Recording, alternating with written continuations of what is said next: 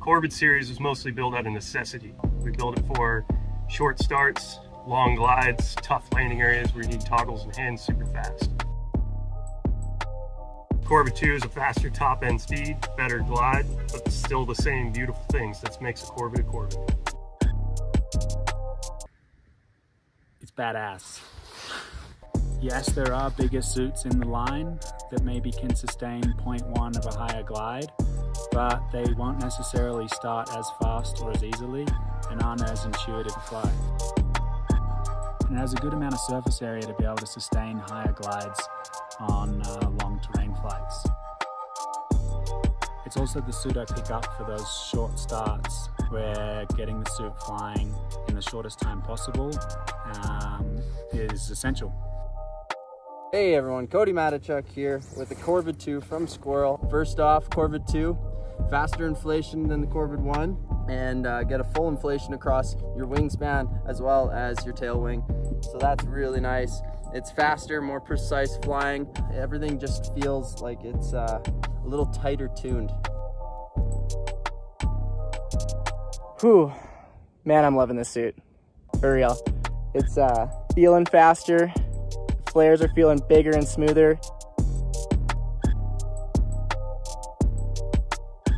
The start, dude, friend, let me tell you, it's 1001, 1002, just perfect inflation. I can just put it out at whatever angle I want. It's gonna stay there and start flying.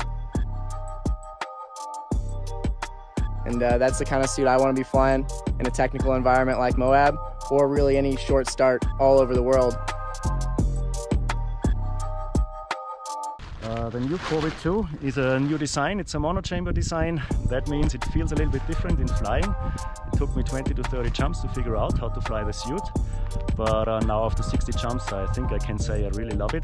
The new Corvid 2 has a little bit more power than the Corvid 1. It flies a little bit more efficient, and efficiency means you can fly faster, you can fly further, and you can fly longer.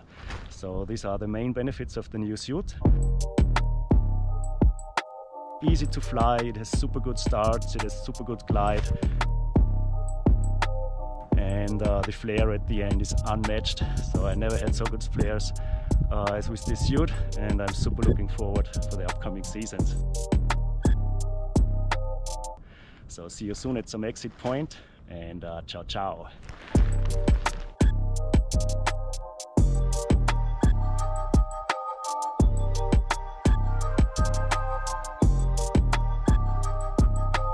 Yeah, I mean, it's just it's the go-to suit for wingsuit base jumping for me. The biggest thing I noticed at first is the mono chamber. You feel the suit inflate a lot faster off the exit, so you gain control of the suit quicker.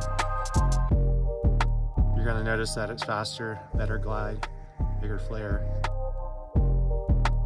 So yeah, it's not the biggest suit, which is one of its benefits. It starts really good, but it flies like a medium-sized suit. So it'll be really good if you're coming off of a Freak or similar size suit.